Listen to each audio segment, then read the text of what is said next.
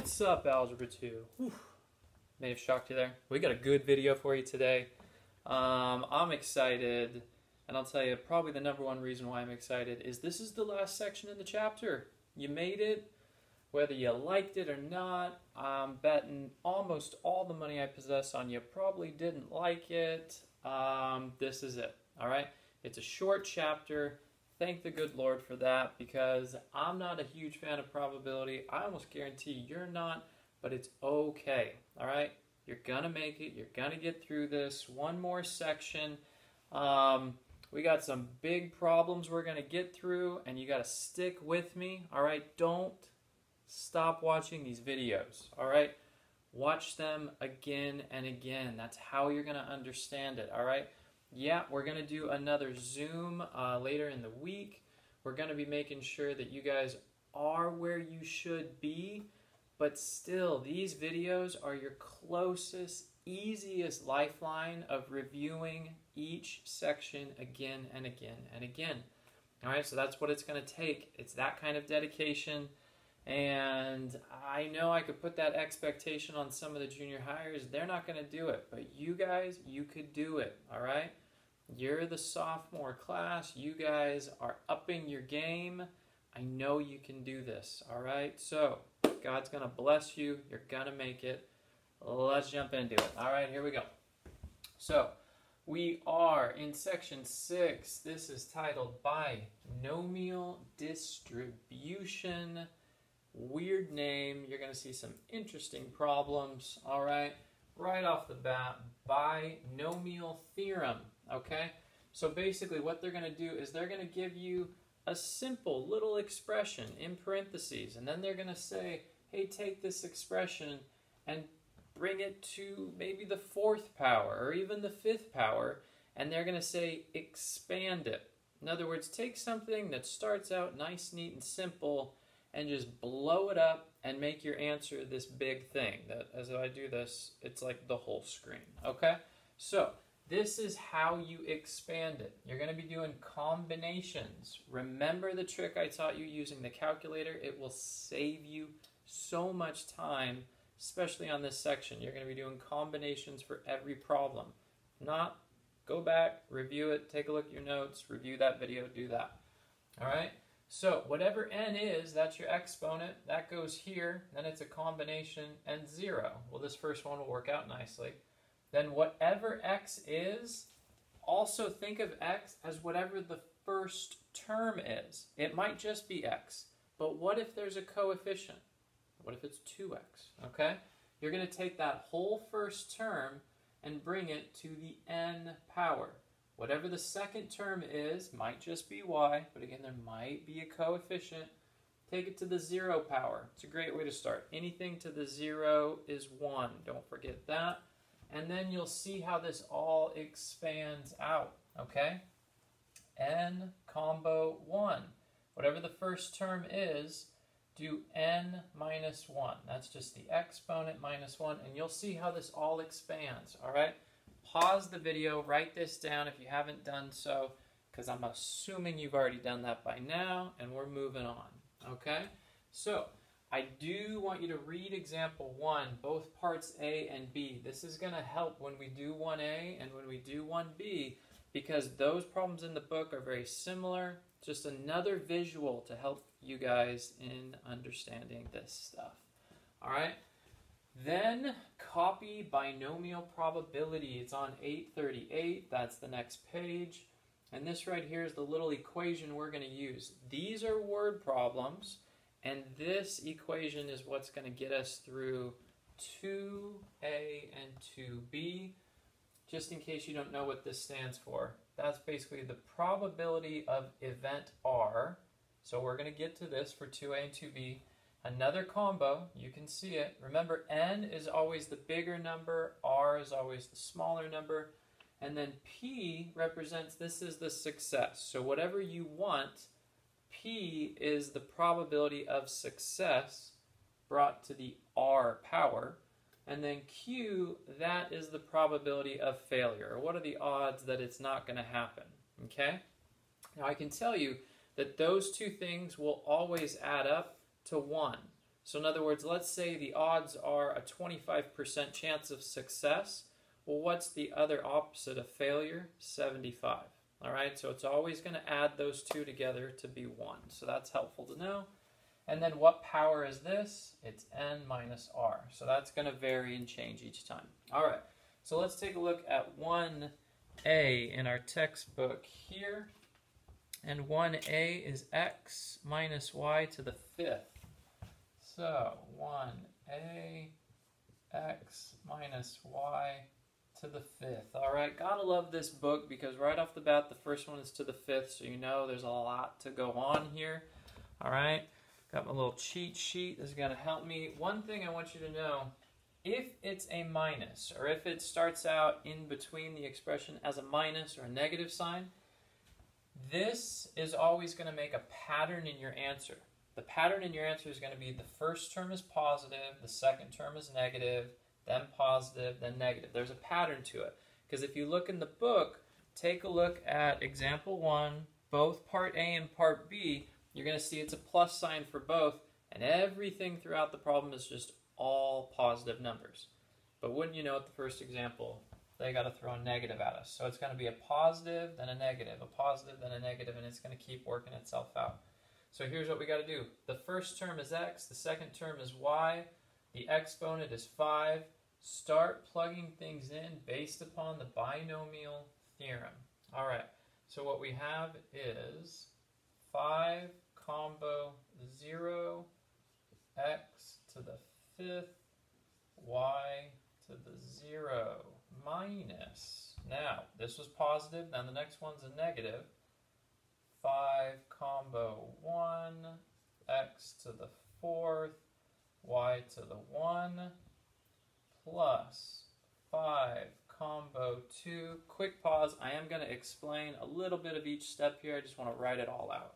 Alright, x to the 3rd, y squared minus 5 combo 3x squared y to the 3rd plus 5 combo 4 x y to the 4th, and the final one minus 5 combo 5 x to the 0 y to the 5th. All right. So if you take a look up here at the binomial theorem and see how the pattern goes, you start with whatever n is, that's your exponent, that is what is always going in front of the combo. And then if you see the next one is always 0, and then it ups itself by 1. So 0, 1, 2, 3, 4, and you're going to go all the way up till you hit the number 5. Whatever that first number is, in this case it was 5, we're going to have to do this 5 times. That's what that means. All right, then your x, or your first term, is brought to whatever that exponent is. Again, in this case, it was 5, so you're going to have to go all the way till it gets to 0. The second term does the opposite. It starts at 0 and works its way up to, in this case, 5. All right? Now, use the calculator. Get all of these combos from the calculator. That's going to be your easiest bet, okay? Let's simplify each of these expressions. The first one simplifies just to x to the 5th. That makes 1, that makes 1. Minus, and then we're going to have 5x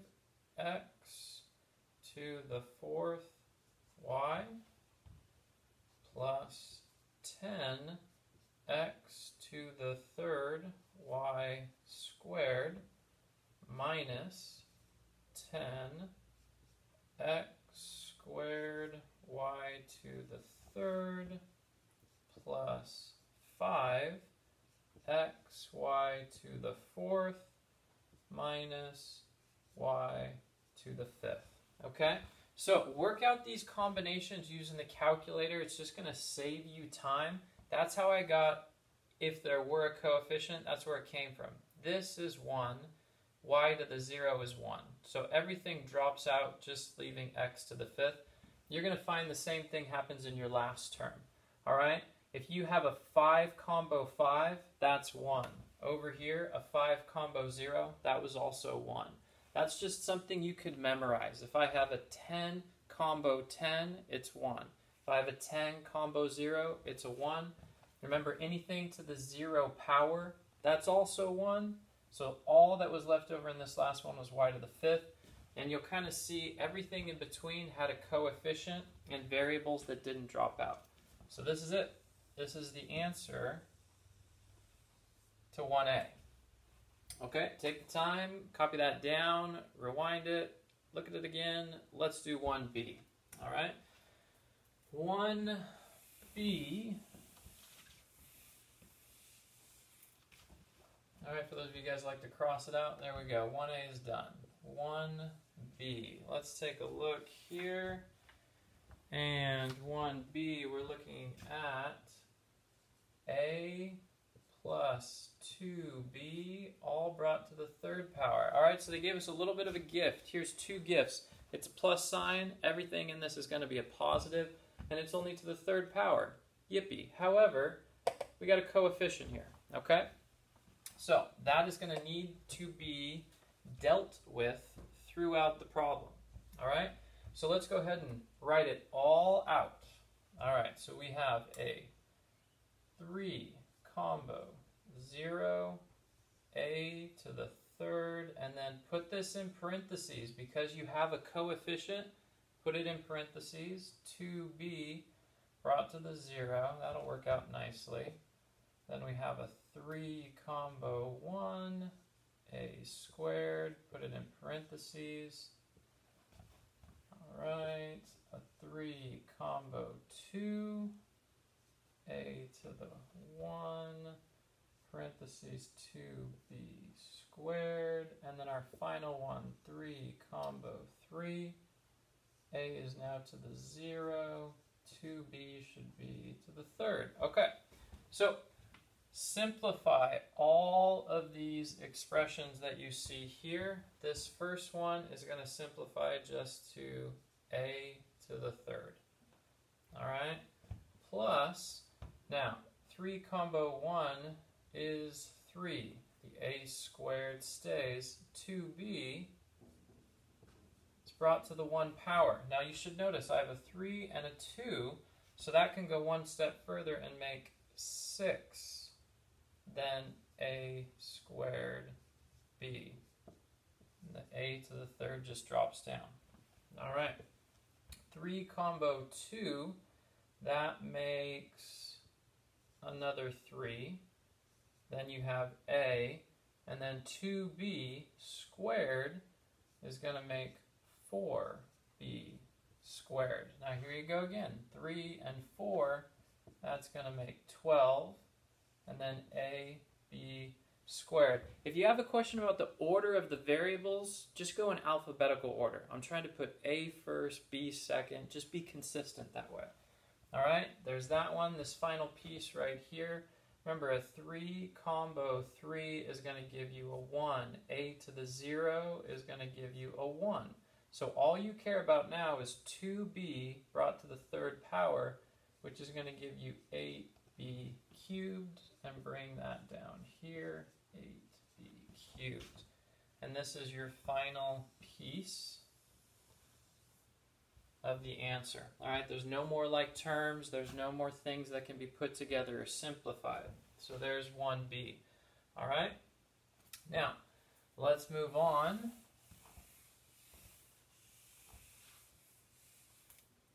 Okay, wake up. Make sure you're still with me. All right, moving on to 2A. Here we go. A little bit of a word problem. Okay, here we go.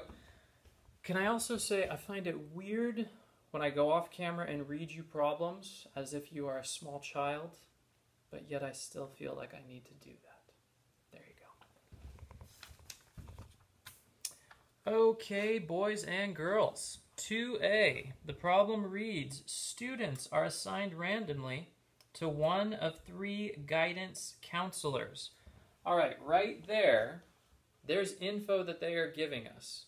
One of 3 guidance counselors. All right, that's going to be important. So for 2A, if you remember info that we had here, we have a success and we have a fail. What's the probability of getting one of these guidance counselors? They're going to tell us which one, and that guidance counselor is Counselor Jenkins. So what's the probability that Counselor Jenkins will get 2 of the next 3 students assigned? All right, there's multiple things that we are gathering. First, what's the probability of even getting Counselor Jenkins? That is a 1/3 chance. There's 3 counselors, just 1 Jenkins. So 1/3 chance says you're going to get her. That would be this guy, P, probability of success. What is Q, the probability of failure? 2/3, all right? In this case, there's a 2/3 chance you won't get her, a 1/3 chance you will get her. That's important for us to know. And then the final question they say is, what is the probability 2 of the next 3 students will get assigned to her? Right here, that N is the 3, and the 2 is the R. All right, so remember, the bigger number goes in front, the smaller number goes at the end. So what is the probability that 2 of the next 3, so N equals 3, R equals 2. The 1/3 in this case is the P. The 2/3 in this case is the Q. So let's start to plug everything in. All right, we have 3 combo 2 parentheses 1/3 brought to the R power, which is 2, multiplied by 2/3, which is the Q, brought to the power of 3 minus 2. All right, in this case, that's just going to be 1. So now, work this out in the calculator. Work out the 3 combo 2. What is 1/3 squared? 2/3 brought to the power of 1 is just 2/3. When you work all of this out, you get 3, 1/9, 2/3. Figure all that out. You get a 2/9 chance that the next 2 students out of 3 will both get Jenkins. All right, so that is for number 2A.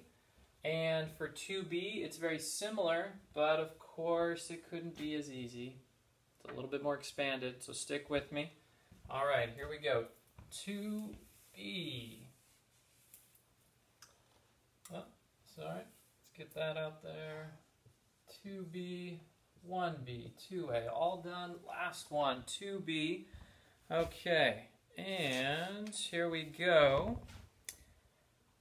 Ellen takes a multiple choice quiz that has 5 questions with 4 answer choices. All right, so what that means is there's 5 different questions. Each question has A, B, C, D. 4 answer choices. Okay? All right. What's the probability that she will get, and this is important, at least? All right? Notice in the last problem it never said that phrase, at least. That's important in this one. At least 2 answers correct by guessing. God forbid a student would guess on a quiz, right? You guys would never do that. No. Okay. All right. So let's write down what we do know. You have a 1/4 chance of getting a question correct, and you have a 3/4 chance of getting it incorrect. How do I know that? Because again, there are 4 answer choices per problem. All right? So 1 answer is correct, 1/4 chance if you're guessing, a 3/4 chance of getting it incorrect. Then the next piece is that there are 5 questions, so that's going to be our N. So N equals 5. And this is where the at least comes in. Unfortunately, the R is going to equal 2, 3, 4, and 5. This is the bummer part, is essentially we have 1, 2, 3, 4 problems all wrapped into one because they say at least 2 questions correct. Well, what if they got 3 or 4 or 5? We need to know all of that wrapped into one problem. So, here is the awesomeness of 2b. Okay, so this right here is our P. This right here is our Q. N won't change, that stays 5. Unfortunately, R will change. Let's work out, what does it look like if R were 2? You'd have a 5 combo 2, a 1/4 to the 2nd power, and a 3/4 to the 5 minus 2 power. You're going to work that out, and then you're going to add that. Now we got to do it for the 3, and then we're going to do it for the 4, and then we're going to do it for the 5. Oh! Okay, here we go.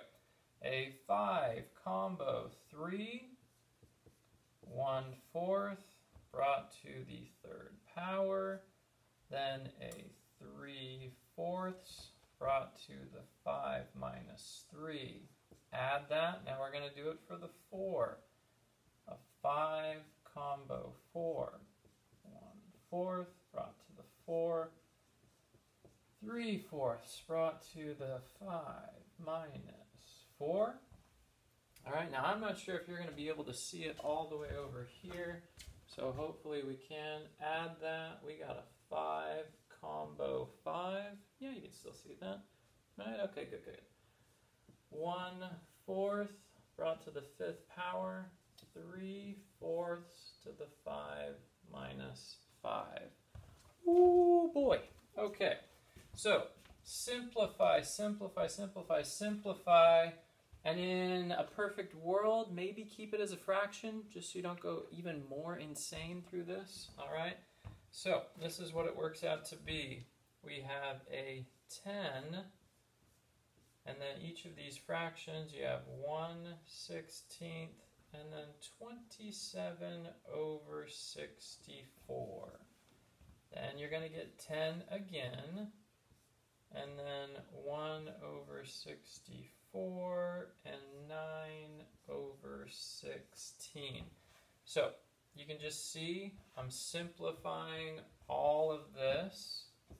Okay, this one right here is going to be a 5, and then a 1/256, and then 3/4.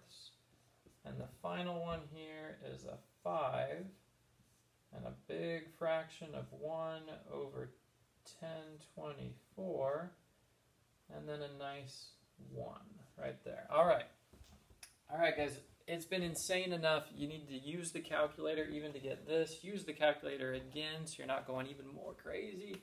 And all of this.